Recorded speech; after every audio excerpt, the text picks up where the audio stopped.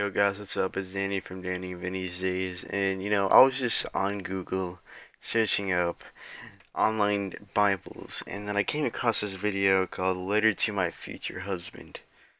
You know, I wasn't sure if I was gonna do it, but I have no other choice. It's so cringy. It makes me want to reconsider life on this earth. Let's watch it. Dear future husband, how you be? How you doing? I don't know if I've met you yet. Maybe I have. But I trust that you're still being prepared through God to deal with me. So you take your time. I'm some next level blessing. Seriously. Why does it look like she's sweating? Did she just run a mile on a treadmill or something? And what did she say? Some next level what? If you guys understood that, please write in the comments what she said. I don't understand, idiot. I bet you're gonna be super, super goofy. And even if your jokes suck, I'm pretty sure I'm gonna laugh at them anyway, so it's okay. Why would you laugh at something that isn't funny? Is your cerebral cortex broken? Is your brainstem snapped in half? Because if it is, that's a major, you're gonna need some surgery. I'll bring you to a doctor. Just hit me up. I wonder if you'll be my total opposite. Maybe you'll be good at everything that I'm not, Like making YouTube videos, drinking bleach, etc., etc. Sports, math, getting out of bed, working out, and, cooking. Yeah, definitely cooking. I wonder if you're gonna have a big heart for people. I hope you're not only patient with me, but that you will join me in my shenanigans. If I ever have a wife like this, I'm begging you, I'm praising the Lords and Saviors. Please, strike me with a bolt of lightning so my brain stops working. Watch out, I like pranks, and I'm not a big fan of losing. Whether you speak Portuguese already or not, you're gonna have to learn. You're gonna have to know enough to tell my mama that you love her food, and that you brought flowers for her. Who speaks Portuguese? In my whole 17 years of living, I've never heard anyone ever speak Portuguese. It's going to be the key to your success. Seriously, the key. My favorite part will be watching how you honor God as first in your life.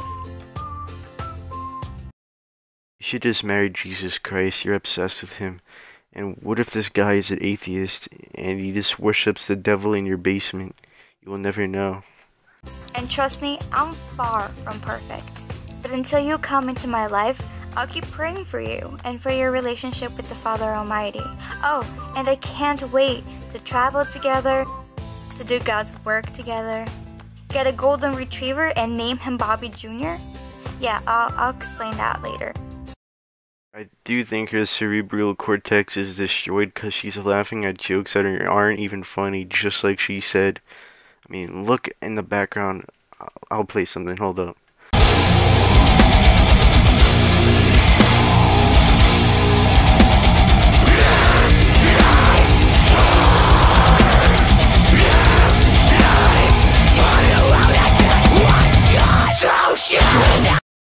If you ask me, I think she's pretty satanic. Did you not hear the background music while she was laughing? I didn't even put that there. That was in the video. Yeah, I said good luck, so there you go. And I can't wait to enjoy all the blessings and lessons of this life as one. And I have no doubt that you're going to be worth the wait, because my God has said, "Blessed is she who believes that the Lord will fulfill his promise to her." So don't worry, I'll wait. Oh no, it's not patience. I'm just stubborn. You know what else Jesus Christ said? He said, "And I will make them eat the flesh of their sons and the flesh of their daughters, and all shall eat the flesh of their neighbors in the siege and in the distress with which their enemies and those who seek their life afflict them." Jeremiah 19:9. Basically saying, you're gonna have to eat your children. That's pretty much the end of the video. If you guys did enjoy the video, please give it a like. Don't forget to subscribe and share the video. our channel is always growing. It's been growing fast lately. I know I say it every video, but thanks a lot, guys. I really appreciate it. Peace.